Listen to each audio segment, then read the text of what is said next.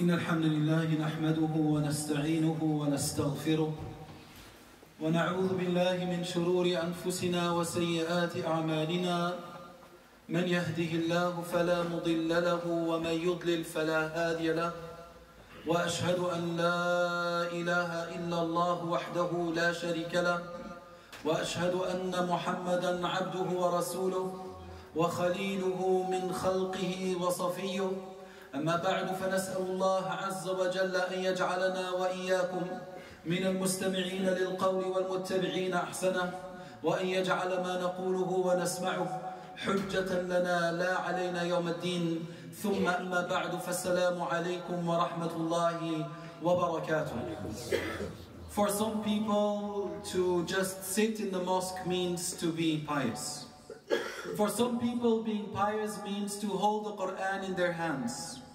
For some people, to be pious indicates, or rather to be pious means that they do a lot of dhikr. For some people, it's just talking about Islam. For some people, it's just doing nothing but reflecting and pondering over the universe. For some people, it's presenting themselves as somebody who has knowledge of Islam. But one thing that a lot of people forget is that there is a dimension to Islam. If you do not hold on to it, no matter what you do in your spiritual or religious life, you will not be considered to be pious. When we look at the beginning of Islam, it was very straightforward.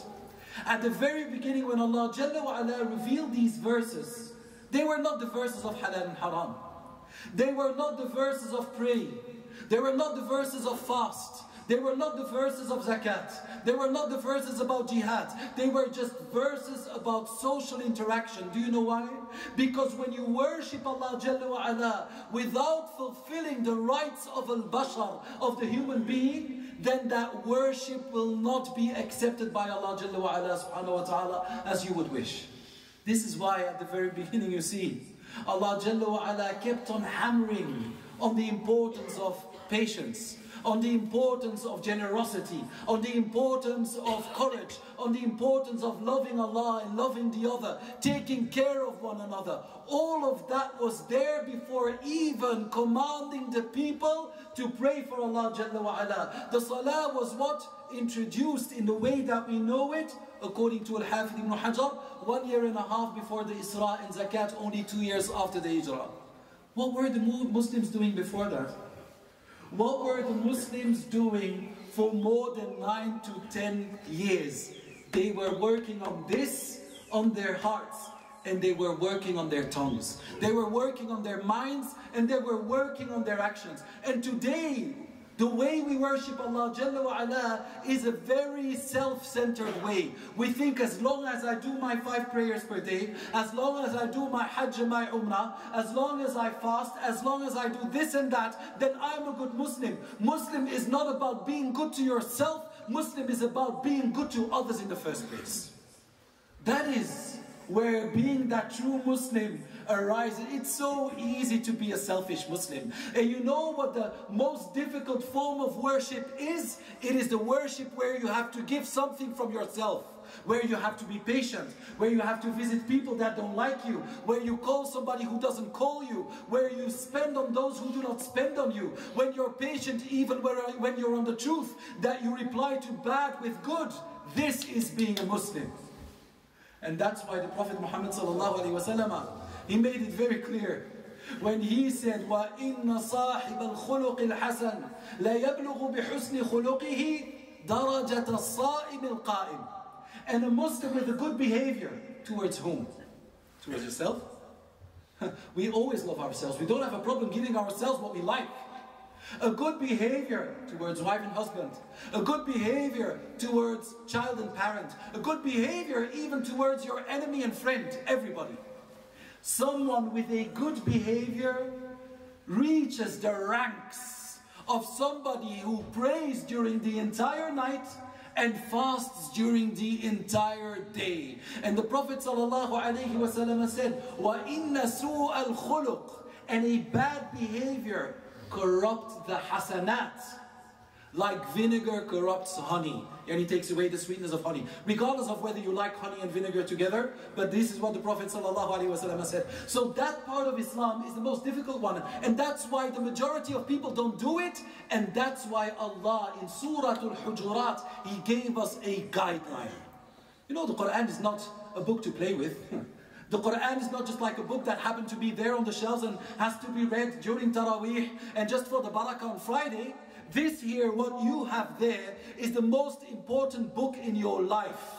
But it is the book that we rather don't like to read too much, because when we read it too much, we are continuously looking into a mirror telling that we don't look as good as we think we do.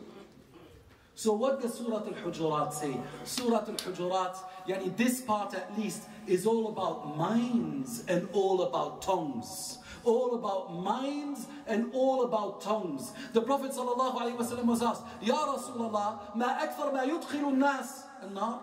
What is the major reason for people ending up in hell? He held his tongue between his index finger and his thumb, and he said this here.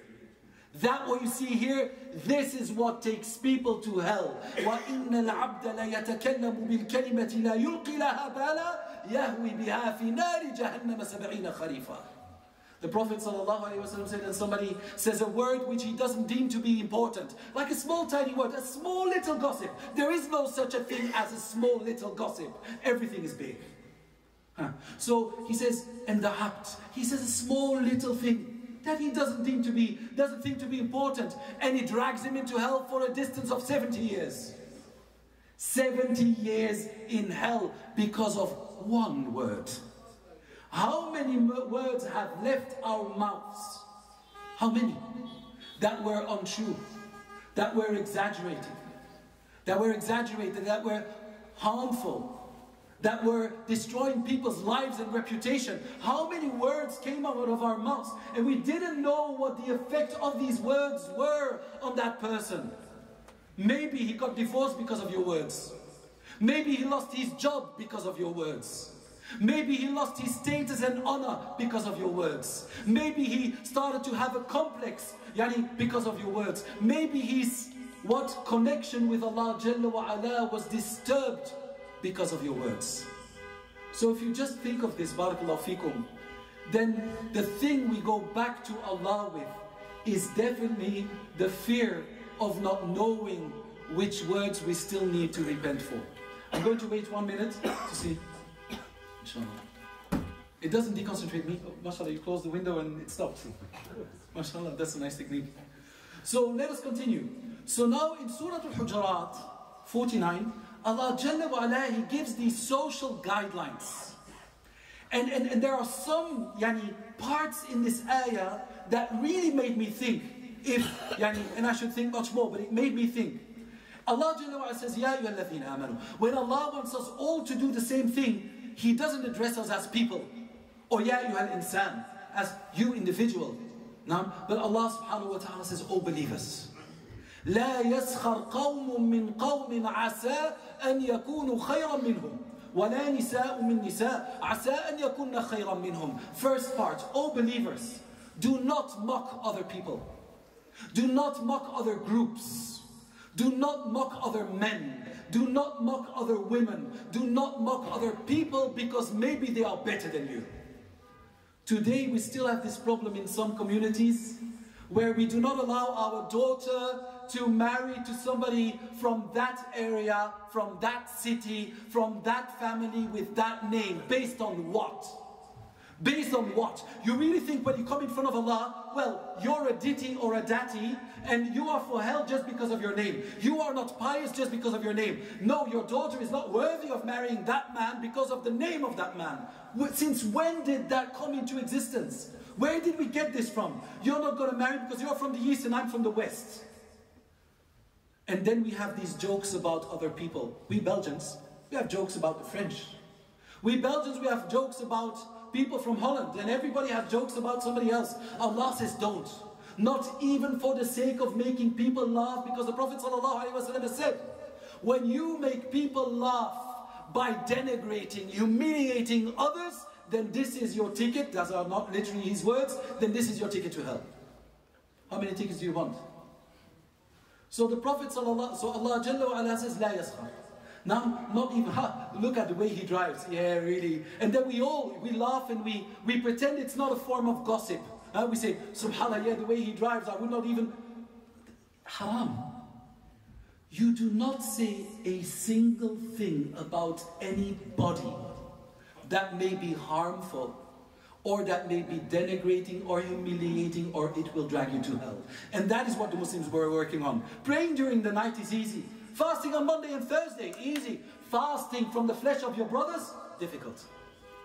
So, Allah subhanahu wa ta'ala says, لا يسخر قوم من قوم عسى أن يكونوا خيرا منهم ولا نساء من نساء عسى أن يكون خيرا منهم ولا تلمزوا أنفسكم ولا تنابزوا بالألقاب. And do not give yourselves nicknames.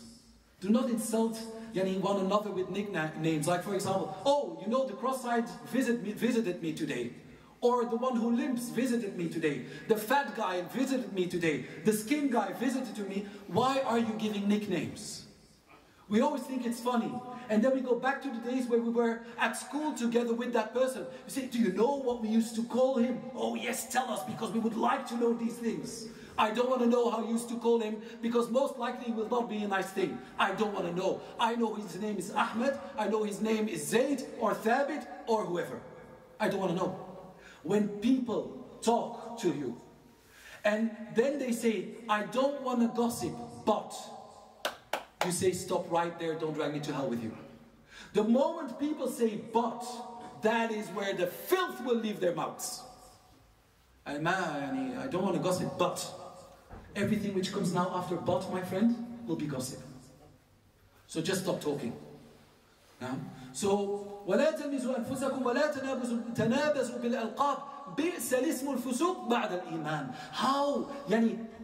How bad it is, says Allah, that you describe somebody as a sinner while he has believed. Is his sin your problem? Is it your problem that people are sinning? Your problem is that you are sinning, and I don't mean you. Maybe you don't sin. I do. Many people do. Is it your problem, the sins of people? Do you really have the time to talk about what the people are doing? When you come back to Allah, who do you think He will talk about with you? About this and that man? About the man standing in front of him, shaking, shivering, crying, tears of blood. Ya Rabbi, Ya Rabbi. I was so busy with people that I forgot about myself. You want to be that person? I don't. So don't. Don't mention anything bad, and take this with you and turn that into your path, into your life. You do not gossip about anybody. That is what this ayah is saying. And the reason why Allah said, spoke to the people of Iman, because the further away you are from these gossips, the stronger it is a proof, or the stronger the proof is of your faith. The stronger your faith is, the less you're occupied with people. What will talking about people add to your life? Nothing.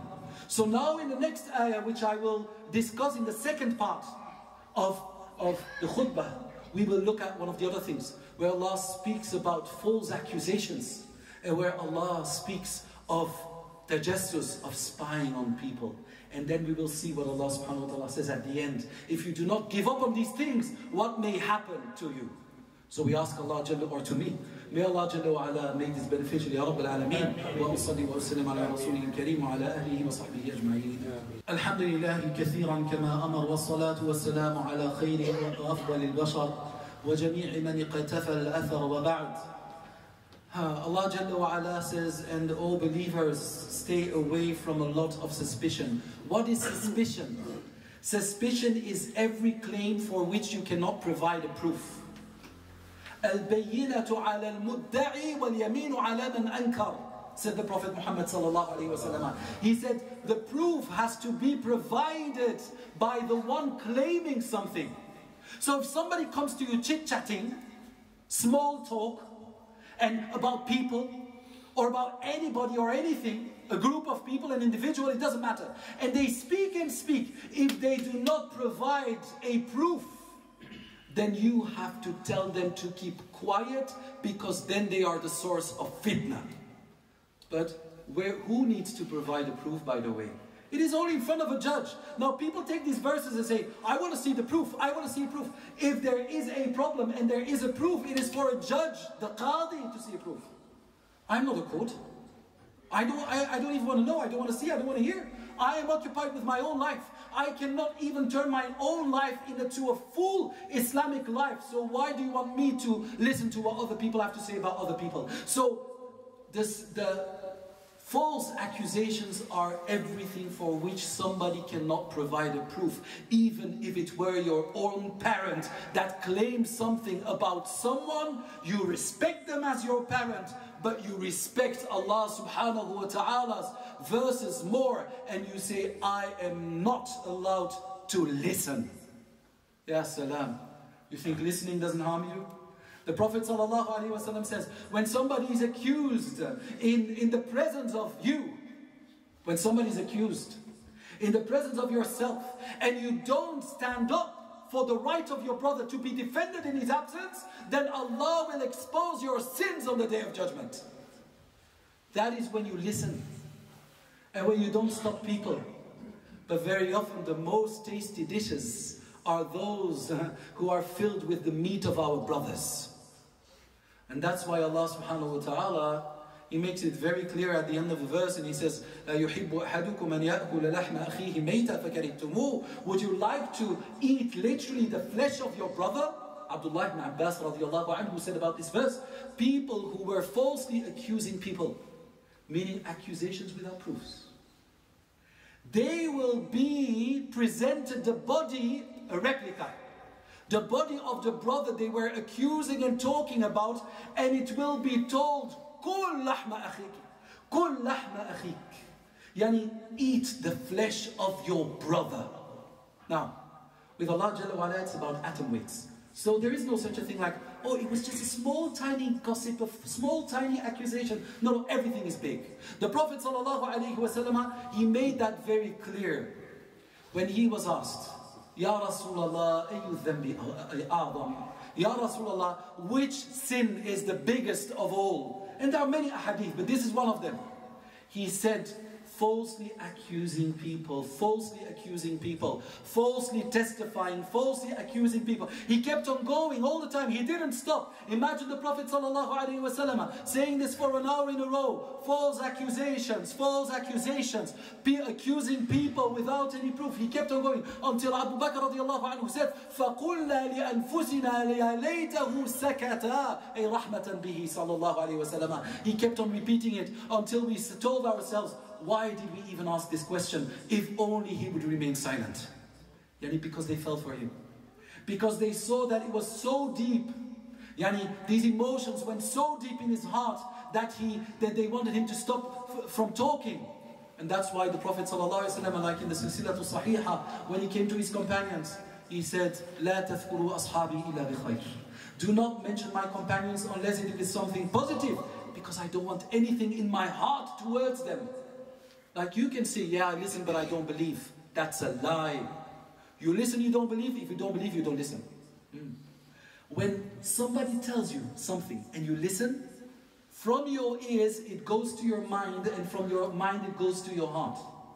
Even if you don't believe it, next time there will be a stain on that brother whose honor was being disgraced by the one you were listening to.